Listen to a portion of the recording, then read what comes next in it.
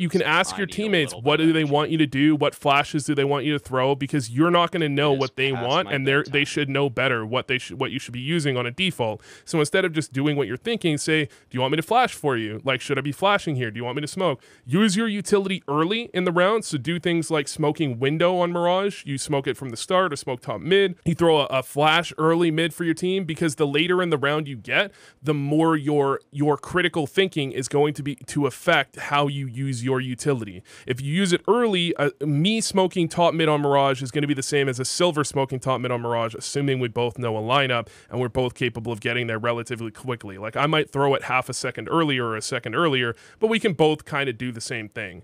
But realistically, if you're playing against better players and you're playing 5 face-it 5s versus 5 face-it 10s, what you do when you play better players is you lose.